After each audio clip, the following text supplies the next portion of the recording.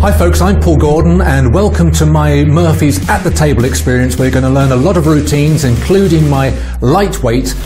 So we've got 2 piles of cards here. Now, I can prove this to you in a moment, but if I do this correctly, that's 9 cards.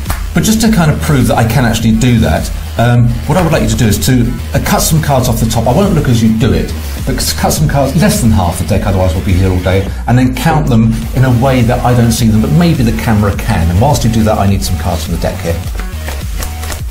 So I don't know how many you cut off. No. And it was a random amount as far as you were concerned. Okay, let's see if we can do this. All right. I'm going to weigh these, and I'm going to weigh these.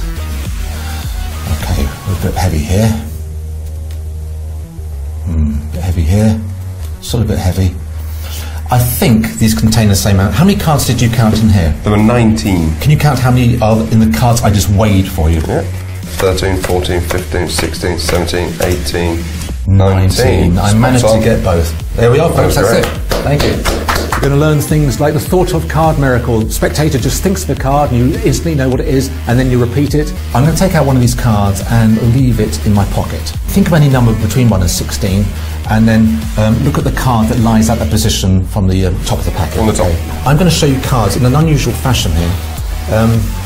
Your card might have vanished already, you know that. It's a thought of card, isn't it?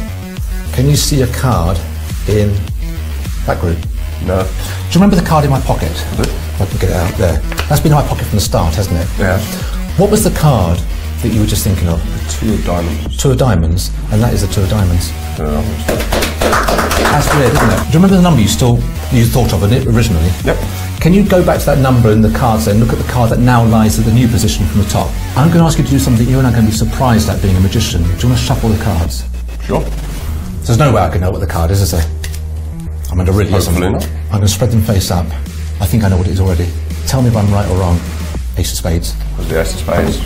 There we are. That's good. You're going to learn work about forcing cards, culling cards, palm and Elmsey count, and other things that go with it.